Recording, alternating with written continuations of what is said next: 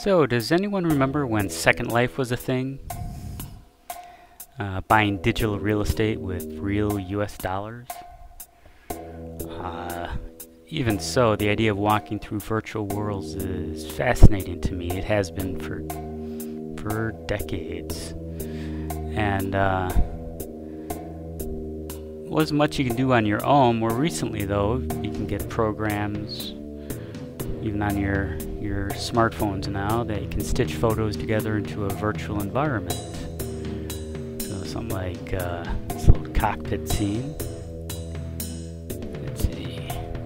So, oh, very nice. Look at those reflections, right? We can move around.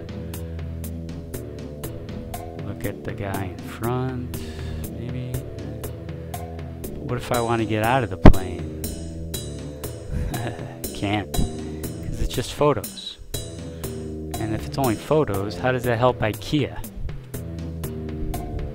In case you didn't know, most of the photos in IKEA are CGI. So this is a set. Probably reuse all these elements. You know, the cabinets, change the color, change the fruit for the season. You know, new line of lights or stools, they throw them right in. Put them in their catalog. So how do you make that into a virtual world, right? Well, you can use Maya or 3ds Max to make these things. Spend thousands, tens of thousands of dollars, or just use Blender. Just powerful, and more importantly, it provides access to Blend4Web. Right? If you use Maya, you can still use Blend4Web, but you actually have to export it and then import it into Blender and then use the Blend4Web toolkit. But hey, you know, once you learn Blender, maybe you won't go back. You just stay there where you should be. So this is Blend4Web. Internet marketing, online games. Here's the thing that I like, WebGL. So your audience can easily view 3D content through a preferred browser. No more plugins, right? From a developer standpoint, Blend4Web eliminates barriers to the complex, low-level technology of WebGL, making it accessible even to non-coders.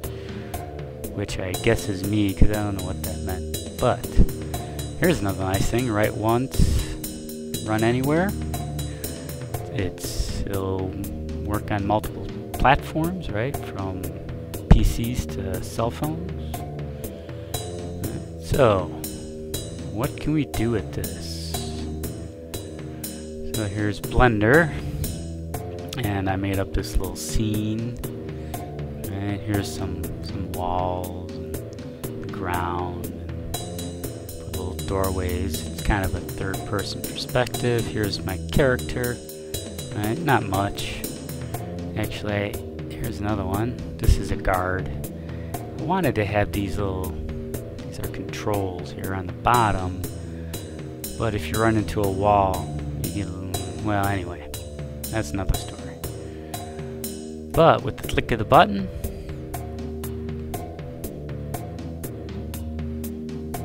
it'll be on the internet. So this is the local appliance, so ignore everything here on the right. I don't know what any of that does.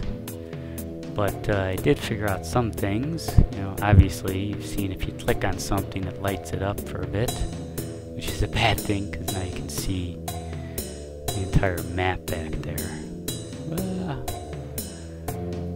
Right.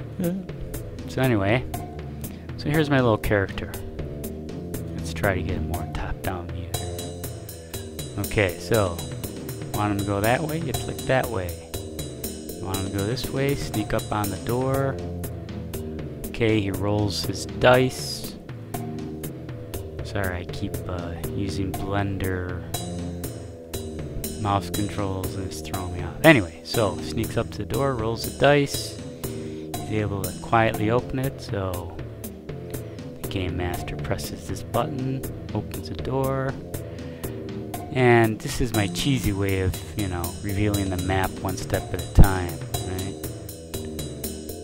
And I I gotta get rid of that glow, right? So now you can see, oh, there's a hallway, there's a couple doorways. Here's a door. So, you walk down, oops. Alright. Walk down the hall, I gotta work on that. Thought I fixed that. Roll the dice again. Maybe not. You can see in this part of it. Open that door. You can see what's going on there, right? You can see that. And this door.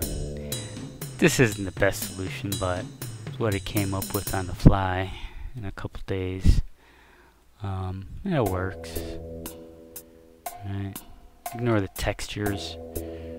I just threw this together. Proof of concept, but really liking that I figured this out. Gotta have ways, maybe click on these guys, they get smaller and smaller, show them taking damage until they finally disappear.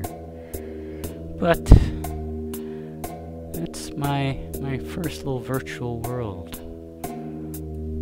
for the internet age. Hope you enjoyed it.